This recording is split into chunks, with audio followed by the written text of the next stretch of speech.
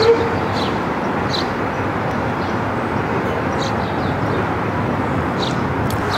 morning. It's Sunday, June 19th, 2011. And here I am in my usual spot in Riverside Park.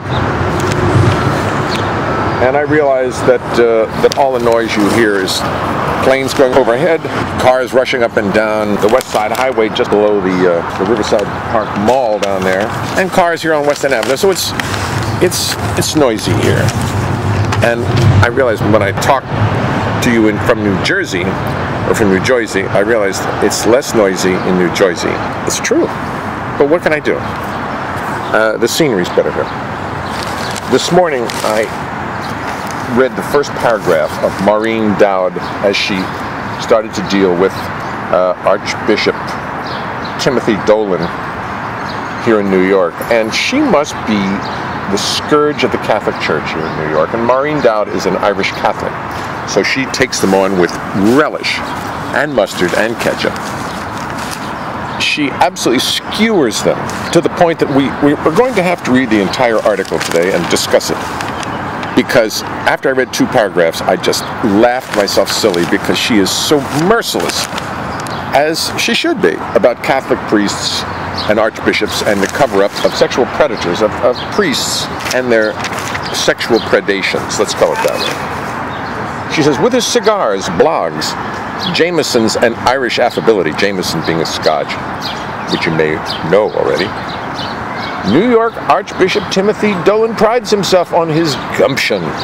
Certainly his effort to kill the gay marriage bill, which is just 1 vote away from passing in Albany, shows a lot of gall. The Archbishop has been ferocious in fighting against marriage between same-sex couples, painting it as a perversity against nature. A perversity against nature. That, you have to think about that. Nature doesn't want same-sex marriage. How can you tell? Certainly not by the abundance of homosexual activity among creatures of nature, not necessarily human.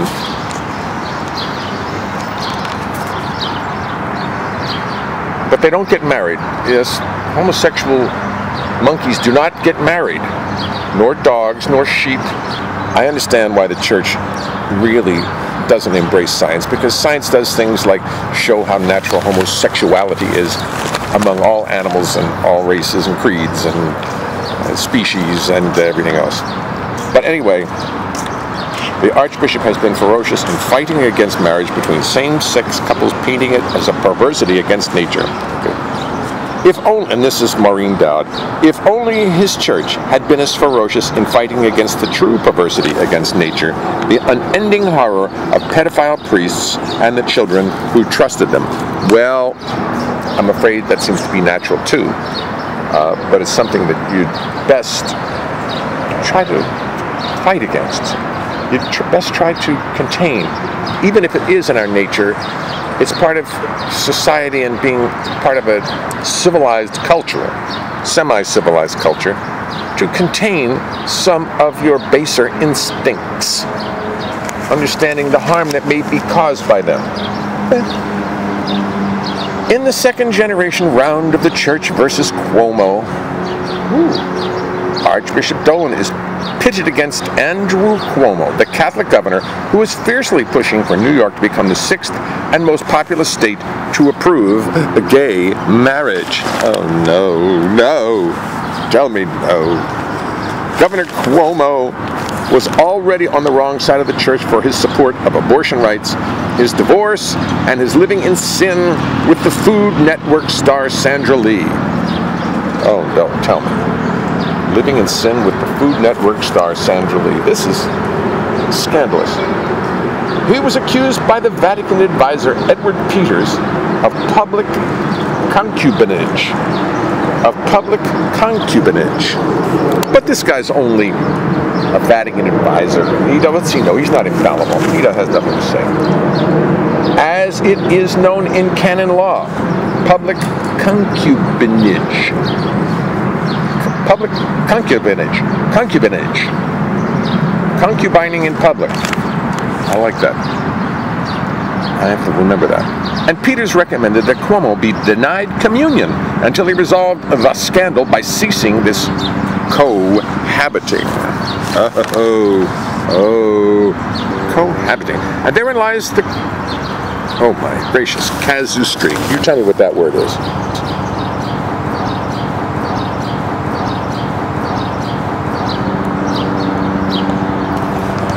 Leave it to Maureen Dowd to come up with casuistry. Casuistry. It's not cause, it's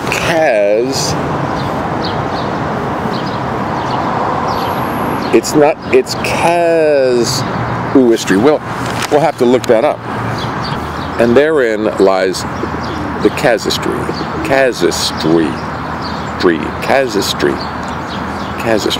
On one hand, whatever that is. On one hand, as Peters, that's Vatican advisor Edward Peters, it's about Cuomo and Lee, men and women are not supposed to live together without the benefit of matrimony.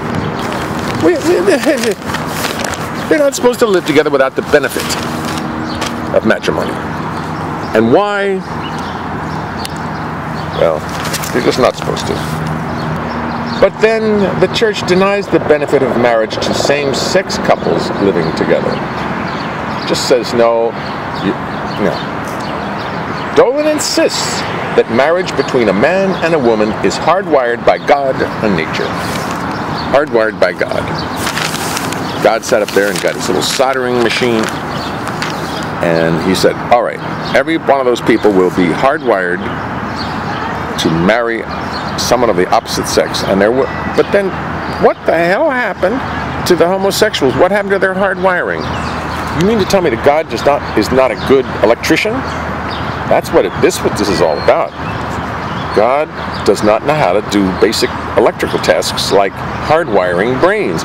Because, well, I've seen some people who really prefer to live with people of the same sex. I actually know some. Don't tell anybody. I know people like that. But the church refuses to acknowledge that homosexuality may be hardwired by God and nature as well, and is not a lifestyle choice. There you see, that's exactly what I just said. Garbage truck. Can you imagine that? Dolan and other church leaders are worried about the exodus of young Catholics who no longer relate to the intolerances of church teaching. Can you imagine that? He dryly told the Times last year that when he sees long lines of young people on Fifth Avenue waiting to get into a house of worship, it's at Abercrombie and Fitch and not St. Patrick's Cathedral. Oh dear. The church refuses to acknowledge the hypocrisy at its heart. That it became a haven for gay priests even though it declares homosexual sex a sin. And even though it lobbies to stop gays from marrying. Now, just a second. Priests are gay? Oh, Maureen Dowd, she's just scandalous, that woman. I mean, I went to a Catholic high school with all priests and teaching, and were they gay? They're very young, they all live together. Yeah, I think a lot of them were. I'm sure a lot of them were. Can you imagine that? In yet another attempt at rationalization, the nation's Catholic bishops, a group Dolan is now in charge of, who put out a ridiculous 5-year study last month going with the blame Woodstock explanation for the sex abuse scandal. Blame Woodstock? The report suggested that the problem was caused by permissive secular society rather than cloistered church culture, because priests were trained in the turbulent free love era. Now that makes perfect sense to me. Being trained in a turbulent free love era would automatically lead you to abuse children, to sexually abuse children. Makes perfect sense to me. It is the Woodstock generation, it's not anything else. It concluded, absurdly, that neither the all-male celibate priesthood nor homosexuality were the causes. Can you imagine that? In another resistance to reform, the bishops voted on Thursday to keep their policies on sexual abuse by the clergy largely the same, with only small revisions ignoring victims advocates who were hoping for meaningful changes.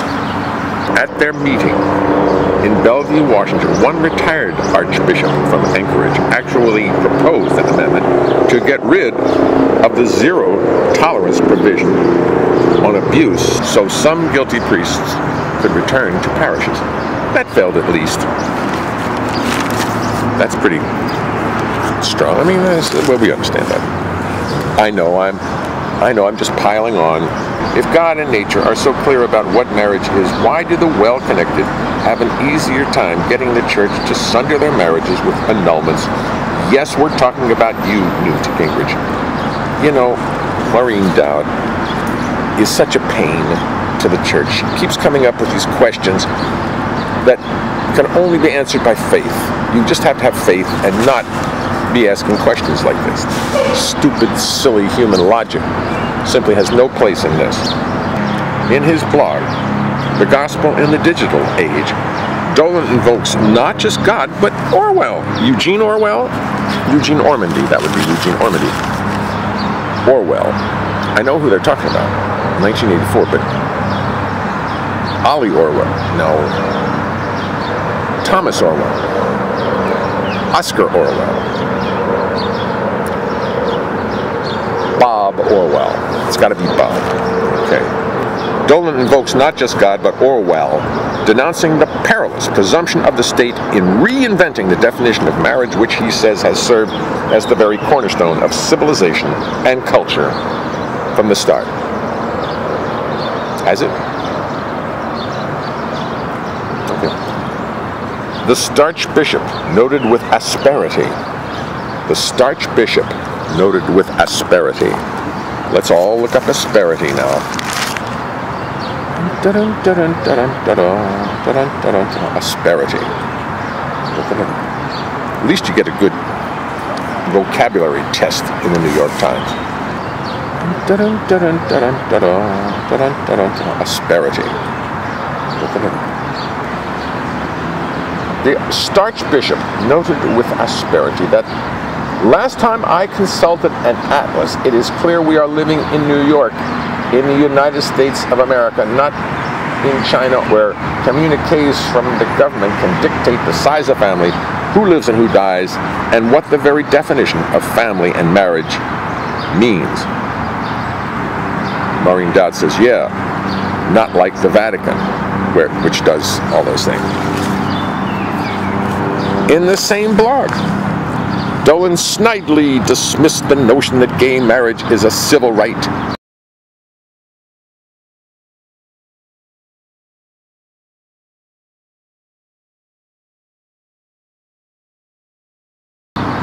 We acknowledge that not every desire, urge, want, or chic cause is automatically a right, he wrote. You know, that deserves. We acknowledge that not every desire, urge, want, or chic cause is automatically a right, he wrote. A right, he wrote. And what about other rights, like that of a child to be raised in a family with a mom and a dad? Then how about the right of a child not to be molested by the parish priest, writes Maureen Dowd. Oh, God. Dolan acts like getting married, when done by gays, is a self-indulgent act of hedonism,